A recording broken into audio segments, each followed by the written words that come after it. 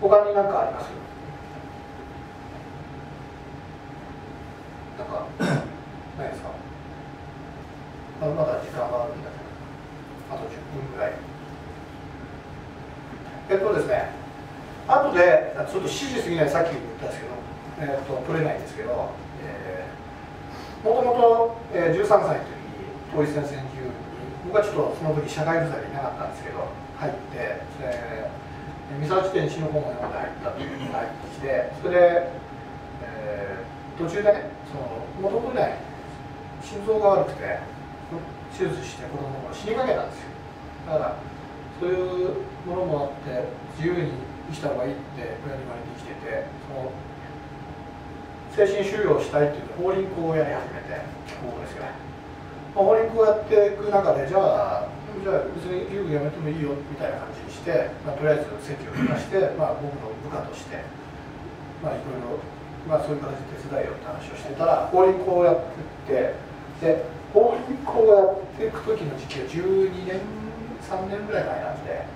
2年ぐらいかな、ちょうど法輪功が日本に来たぐらいなんですよ。法輪功って今じゃあ当たり前のように中国の弾圧されてる団体だけど、当時はまだ弾圧されてなくて、法輪功のやっているその中国共産党の幹部だとか軍の上層部がいたんですよ、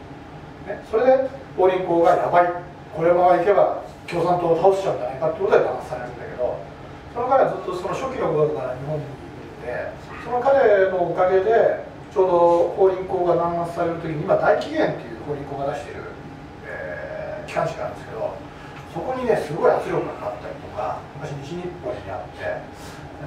あとはそうですね、 NPO にまだなってなくて NPO になりたいとか、そんな話がいろいろあったり、あと右翼団体がビラを配ってて、これは中国人って潔白ってたんですよね。だからある人たちが言ってさ、あれはね法輪功って中国の反対する組織、宗教じゃないですと、あそうなのか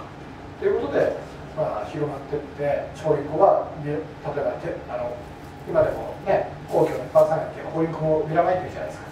いざすぐに行ってもできるようになってったんですけど、その時のその法輪功に参加して、その法輪功を一緒に中共の弾圧から、解放しようっていう戦ってきた、先生ね、後で来ますから、それで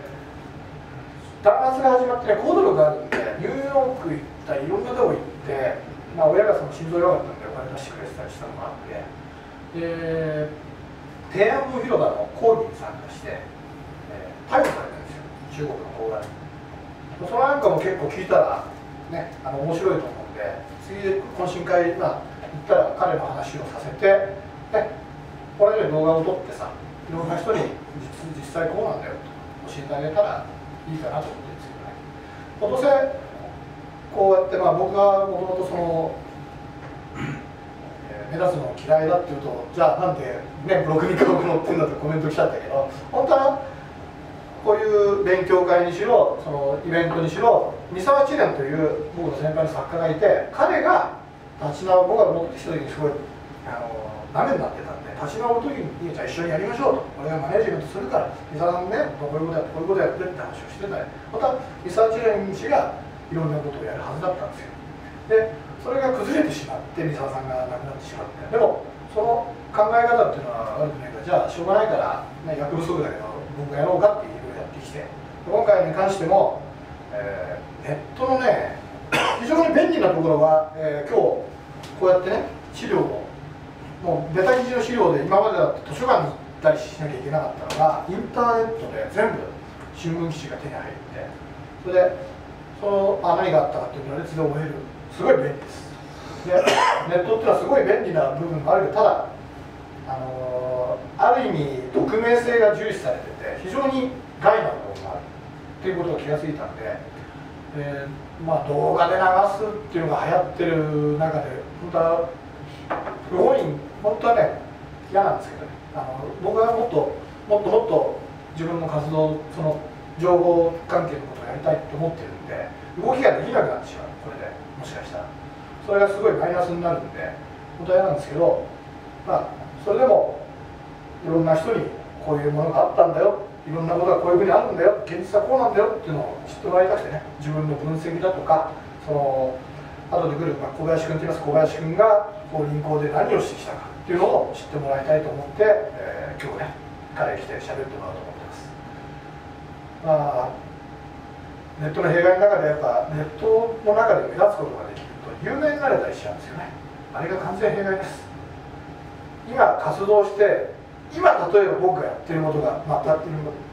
とありますよってでもあったとしても絶対人には言いません。だから10年前法輪功でそういうことがあったことだってその当時は言えません。怖くて今だから10年経ったからもういいだろうね、3年前がちょっと言ってますけどっていう感じです。それによって大期限が弾圧されているのを我々が情報戦仕掛けたそれでやったことによって時の内閣府の副大臣だった人間一人完全に政権に立たれちゃいました。参加しちゃったからそういうことも全部知ってるからそれはやっぱり中国が圧力かけてくるなっていうのを知ってますからね。ただそのネットの人たちが今自分たちがやってることはこんだけすごいんだって表明すること自体これがね、あまり好きじゃないですね。やっぱ嘘っぽくなっちゃ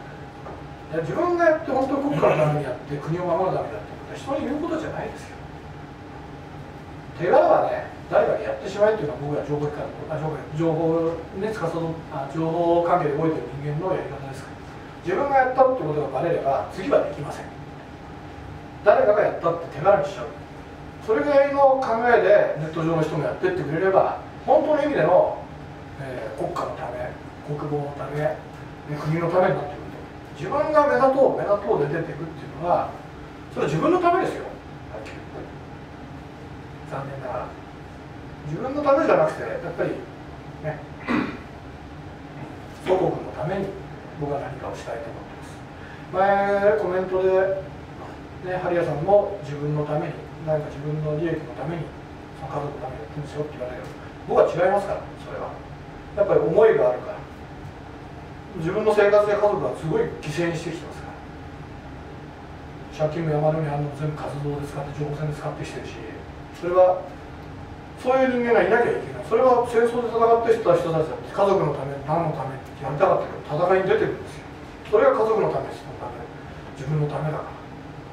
そういう人がねたかだか60何年か前にいたんだから自分はその人たちに恥ずかしくないようにしたいから一人その自分個人としてね軍人精神みたいなのを持って、生きていこうと思って決めたから自分のため家族のため直接的なものでは考えません。それをやることによって自分のため家族のため、いろんな人のためになると思ってやっていくからできることですからその辺がね戦後の日本の個人主義の悪いところです。すぐ家族のためになるんですか自分のためになるんですか。これはやっぱ連綿として血がつながって生きてきてる、我々人間という一つの動物としてそれでその中でも知能を持って自然を愛してそういう特に素晴らしい民族の日本人としてあるんですからその人たちに感謝をしながらその感謝を子孫に受け継いでいかなきゃいけない。その受け継ぐためにそこではやっぱりその感謝をして受け継ぐっていうのが大前提でその中で自分のためっていうのは作っていくものだ。その大前提を崩して自分のためだけ個人のためだけ何のためだけっていうのはこれは戦後完全に GHQ に侵された日本の海外政策でやられた日本人ですよと僕は思ってます。その辺のことを、チャンスがあれば一回言ってみたいなと思ったんで、こんな形でね表明することにしました。それではもう他ないですよ本当に。なければそろそろいい時間にもなったんで、これでね本当に、第1回目の国防塾違う視点で辞書を読むっていうのを終わりたいと思います。